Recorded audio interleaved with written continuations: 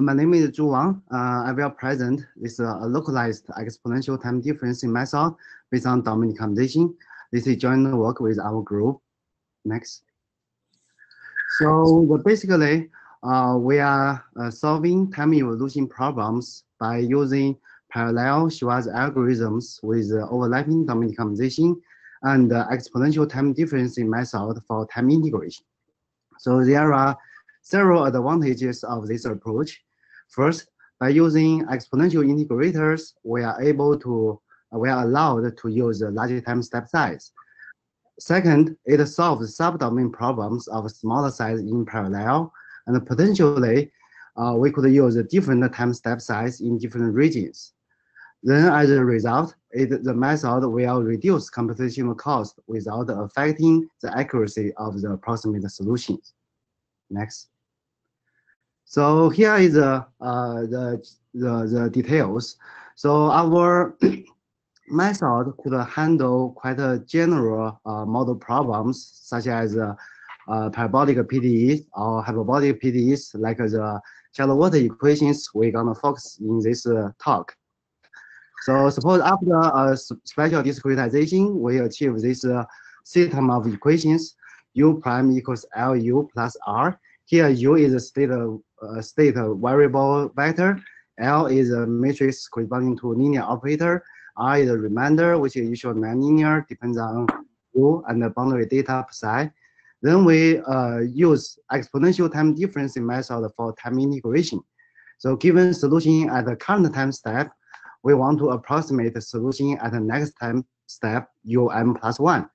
So the exponential time difference method will integrate the linear part exactly while approximate the nonlinear part. Okay, for example, using the equation 2, which is a second order accurate in time, so we call it ETD2, and it can be formulated as a two-stage approach, just as Constantine discarded.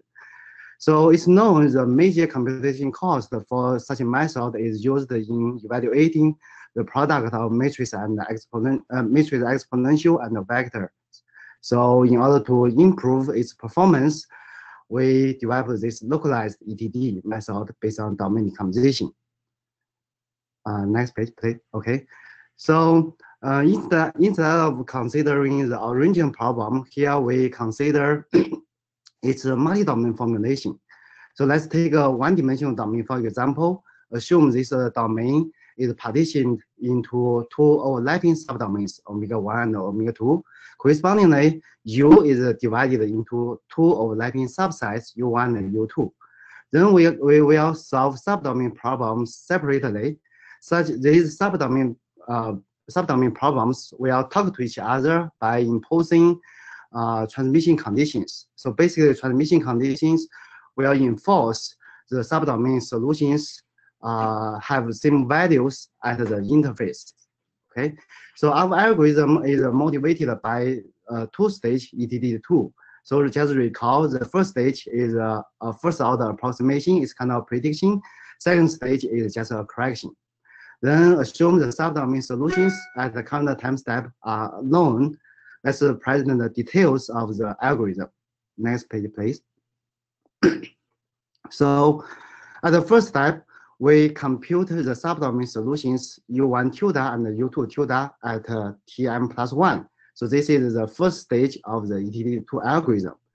Then we will use such a approximation to update the interface conditions. So these interface conditions will provide new boundary data for subdomain problems.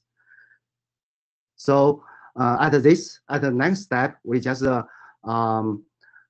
perform the second stage of ETD2 method. And this solution will use the results from the first step, that is U tilde, U1 tilde, and U2 tilde, and also use the updated boundary conditions.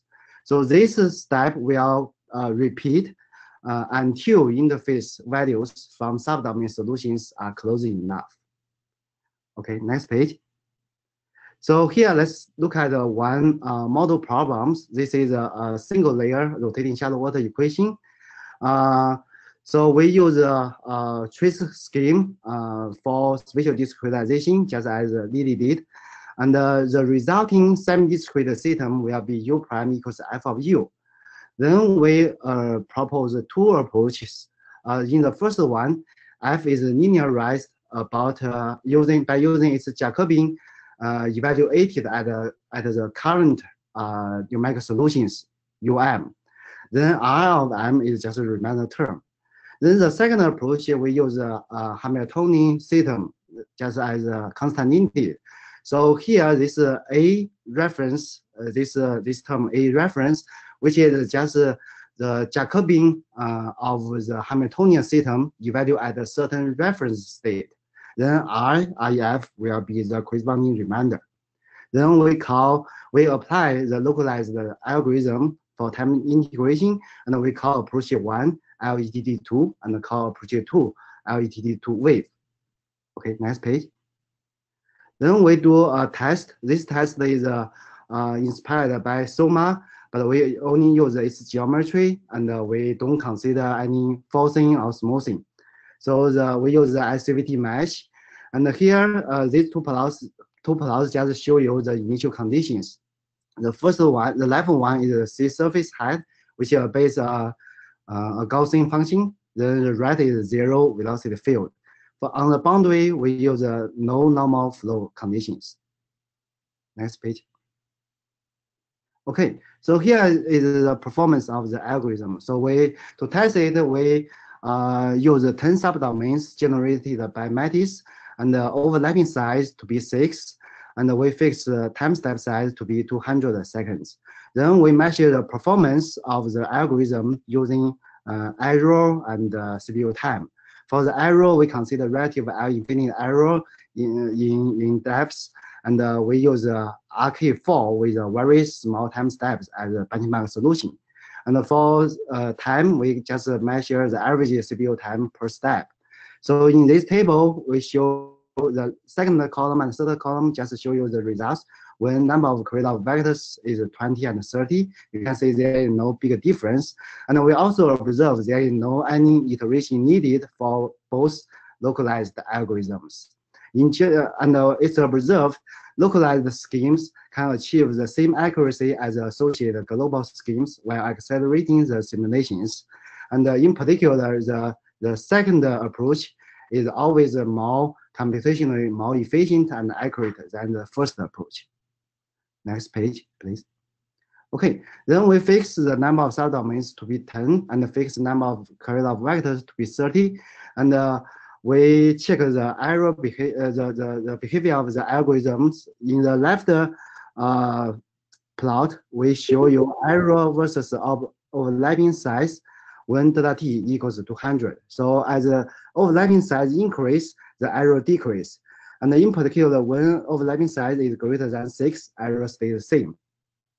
In the right plot, we show you errors versus time step size. So in general, as the time step size decrease, the error converges at the desired order. Okay, next page. Then we run a 10-day simulation using LETD2 wave, and here this plot just show you the time evolution of relative mass change.